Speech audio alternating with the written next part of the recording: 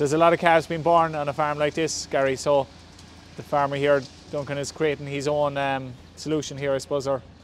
Yeah, so what's happening here, these used to be actually on the original farm that were down on the older side of the farm as such, so it used to be some older buildings and actually a small silo. That's been cleared away, and what you have here is we have three sheds being built at present. What it is for pure rotation of calves, so at any one time one shed will be completely empty, and basically it'll be sterilised, cleaned out, and then ready for the next batch of calves. So if there is something comes into them, it's always limited till one shed rather than have them all grouped together and catching a disease or an illness or something like that. So pretty much always fail safe, but one shed will be empty and sterilised at all times for it. Okay, so is there a central feed passage, so to speak, yes, on either side of it then? Or? Central feed passage you can actually see as well. You can drive right round the building, as we were up at the pasteurising as well. If there is milk has to come down with the quad, it's very easy to get in, access round it. And then, as I said, just for more feed then down each side of it then. Yeah, okay. And will it be vented sheeting all on the side, or is it going to be the adjustable? I think it's vented sheeting right round it on this building. Fine. Just looking at the drainage here, we're still in the construction phase here, but it starts high there and it's running the whole at a fast enough pace down to keep the liquid moving. Keep the liquid moving. Again, it is quite a fall, but also as well you can see everything's falling into these passages from it, and it's with the process of wanting to wash everything out. That whenever there's no calves in here, it's just easy to take away the water quickly. And the central feed or the central passage there, where the cherry picker is sitting at the minute, it's falling left and right. Exactly. As yeah. well. Yeah. So again, it's wide enough that you could potentially get down here with a tractor, but mainly it's for around here. It's all quads and ATVs for doing this type of area. Yeah.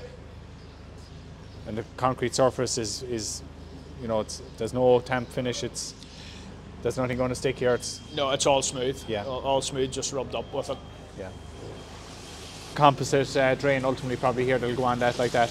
It'll go composite drain, again easy to lift. You can see the concrete will lip in, easy to lift it out so that whenever they are washing, that they don't have to wash around the drains as such, everything will just fall into that one gully. Yeah. So Gary, behind the wall there is the plate cooler, so this is where the milk comes out, and the routine on this farm here is all milk fed to calves is pasteurised. Yes, all milk fed to calves is pasteurised. You can see the quads and the actual milk taxi going up to the calf area. So the calves are they're still on the farm, but they're in a totally different location to where the main cows are. We have 2 pasteurisers just with the amount of milk that does need pasteurised, but the system's all automatic. So basically they attach up this pipe onto the bottom of the pasteuriser, and then they press the green button, and that'll load the milk from the parlour directly into each pasteuriser. It pasteurises. And then they can load it in the milk taxi and take it to the calves. The system's totally self-contained. It'll automatically wash itself whenever the parlour's washing, so that it's very easy. Everything about what has been done here is just to make things easy for operators and making things as good as we can for the cows and the calves. Why the routine of pasteurising milk being fed to calves? Just the customer always believed it's better to feed the calves proper milk from the cows rather than having powdered milk. He did still used to feed powdered milk, but he much prefers pasteurised milk. Okay. And this is a transport method then, one of the transport methods?